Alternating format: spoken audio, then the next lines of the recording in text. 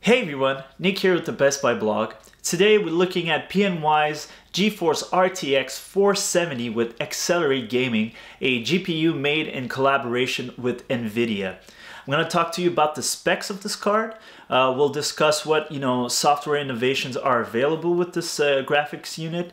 And lastly, I will tell you who this card is for and who would be a good buyer for this. So enjoy the video. So the PNY GeForce RTX 470 XLR8 is based on the Ada Lovelace architecture, which is the most recent architecture at NVIDIA. This particular card is constructed with 5,888 CUDA cores. CUDA is NVIDIA's proprietary technology, which enables all these, this processing that happens in a graphics unit. You also have ray tracing cores and tensor cores, which I'll talk about more in the software side of things. It enables ray tracing and AI in your graphics processing.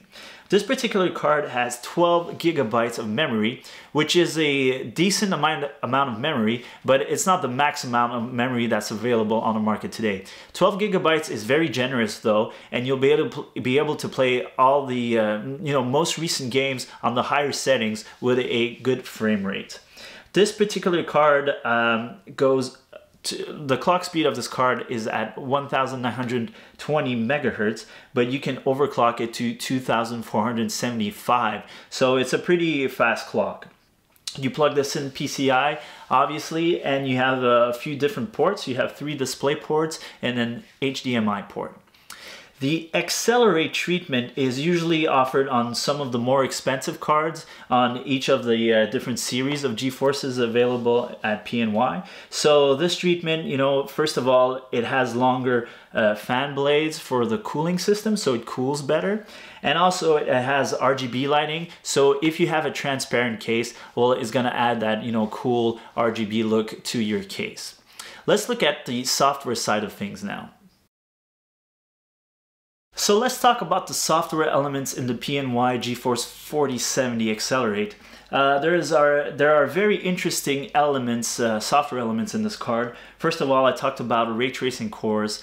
Well, ray tracing is available on this graphics card. Ray tracing is something that wasn't really possible before. It's this treatment that we apply on digital images to emulate how light works in reality.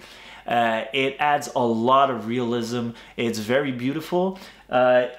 You should look up, if you haven't already, A/B images of a computer generated image with ray tracing and without, and the difference is just night and day.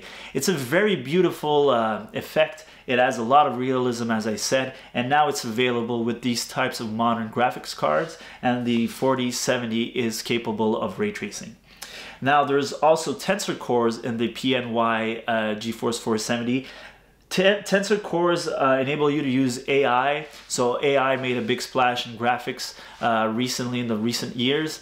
First of all, at NVIDIA, they've been already using DLSS2 for a while. Now this is sort of an upscaling of the resolution, so you pay the cost of a lower resolution and the AI will display a higher resolution image through AI. So it's a very good way to conserve processing power and have a good quality experience with higher resolution while paying the cost of a lower resolution. But now with DLSS3, NVIDIA has this very clever method of generating extra frames. Basically, we'll take 2 consecutive frames and the AI will generate an extra frame in between, so you have a higher resolution. This makes a really big difference because you can almost double your frame rate in your gaming. So if you're like a competitive gamer, this might give you an edge on other games who don't have DLSS3 technology. It makes up for a very smooth experience, and if you're a gamer that just loves your frame rate, this is an excellent choice to get into that type of gaming. So gamers have been shopping for video cards forever now. They're used to this concept, and they love their graphics cards. I think with something like the 470, we've hit, you know, a new era of graphics. We're talking about AI-powered graphics. It's just really impressive what's possible today when you think of ray tracing, which was just unthinkable, you know, just a few short years ago. And also the AI generated image and upscaling is just really impressive. The frame rates have gone through the roof, and it really gives you an edge when you're playing competitively. So for gamers, I think this is a great sweet spot because it's not too expensive. Well, it's still expensive because that's just the world we live in now, but this is a great entry point to AI graphics.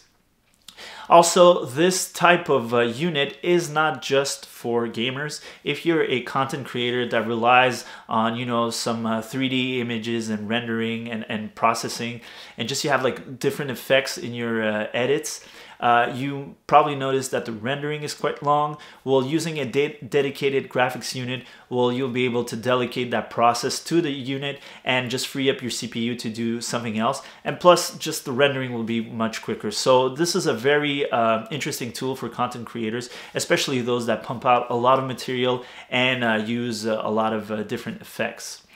I've actually written a full-length article on the Best Buy blog, so check it out if you want more info, more a deep dive into this card.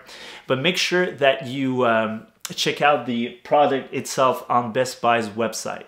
My name is Nick. Thank you so much for watching.